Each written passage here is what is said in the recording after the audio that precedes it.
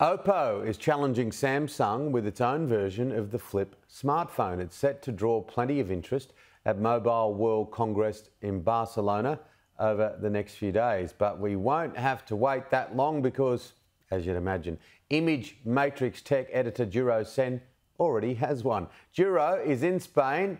How is it? And tell us about this new phone. Good morning, Tim. It's wonderful to be back here in Barcelona after 3 years due to COVID, and this is a great event. We'll go into that a bit more later, but yes, it's the new phone. So this is the Find N2 Flip by Oppo. It's a severe and strong challenger to the Samsung Flip 4 and the Motorola Razr I've shown you before.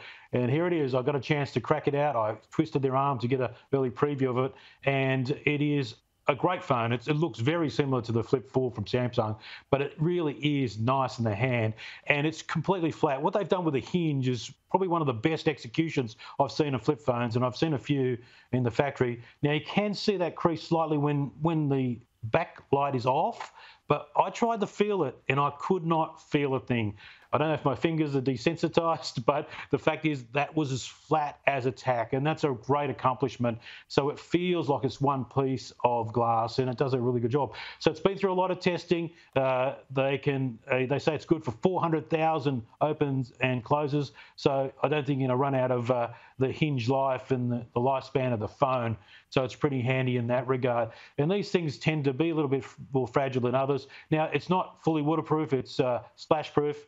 It's got a great battery in it. It's 4,300 milliamp hours. That's big for a flip phone, which traditionally struggle. It has a little easel thing. It doesn't do what the Samsung one does. It goes at any angle where you can stop it, but it's still pretty good. And it can do things like this, Tim.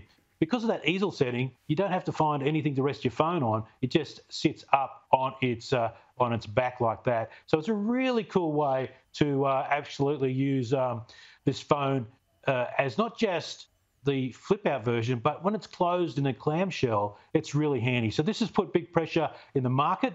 I know Samsung's already put their Flip 4s on special. So we don't know yet what the price will be for this phone in Australia. We're expecting that next couple of days, and I'll bring that to you.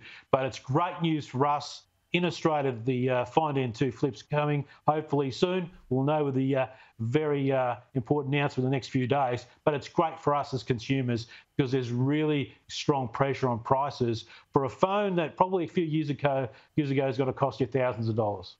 I think my children are on the money. I do need to upgrade from my iPhone 8. But it takes a while, doesn't it? Now, what is Mobile World Congress all about? Tim, if it's about a smartphone, then this show is all about it.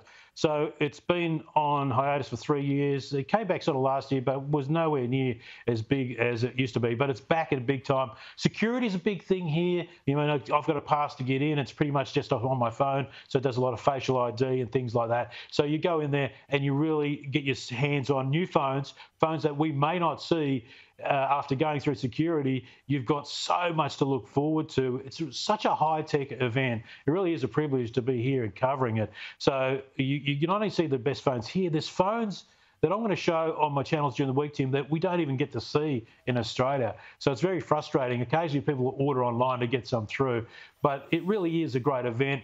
It'll be packed to the rafters. And there's also some weird and wonderful stuff, Tim. I'm going to bring all that weird and wonderful stuff, including the latest 5G. I'll be speaking to Vicky Brady too. She's here from Telstra. So great to see Telstra have a big role over here. But yeah, it's great stuff. So they're even talking about 6G. So look out. We haven't even finished 5G yet, but there's so much excitement. You can tell I'm excited. Yeah. Now, first it was Apple. Now Samsung has announced satellite communication using smartphones.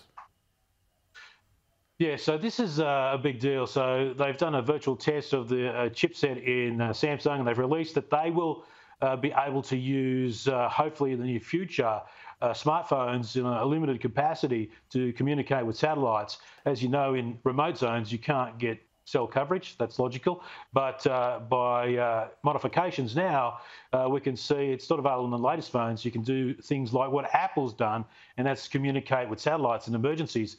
So Apple's way ahead here. You can see examples of it being used. So that is available now in the US, Canada, France, Germany, Ireland, and the UK are using the iPhone 14 and 14 Pro.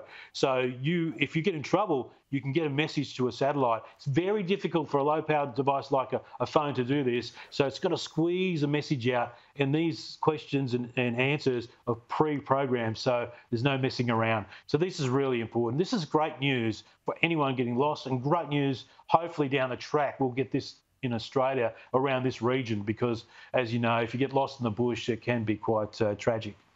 Absolutely. Now, finally, a new survey says almost 40% of housework will be automated in 10 years. You can't wait 10 years, Tim, can you?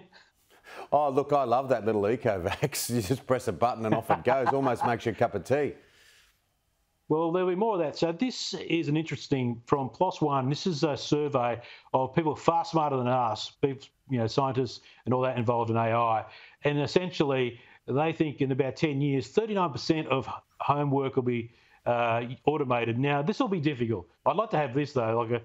I know it's a touchy subject, but to have a toilet roll robot coming through at an emergency is a pretty good idea, I think. So that sort of stuff, cleaning the house, robots cooking, those sorts of things. Over the next 10 years, there's going to be more of it.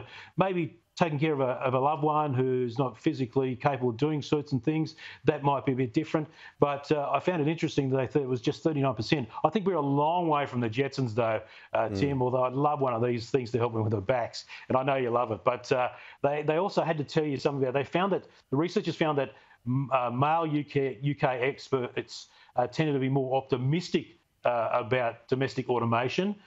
Their female counterparts, not so optimistic. In Japan, it was the reverse. So a few ideas about how the next 10 years are going to roll out in terms of home automation. I've got to say, I've got some of it in my place, but I need something to get the leaves out of the pool regularly and all that sort of stuff. I can't wait for the automation, mate. Yeah, that toilet roll robot would have helped out Elaine in Seinfeld when you can't spare a square. I look forward to getting a full wrap from Barcelona next week, my dear friend. All right, Tim, great to speak to you. Speak to you next week. Absolutely.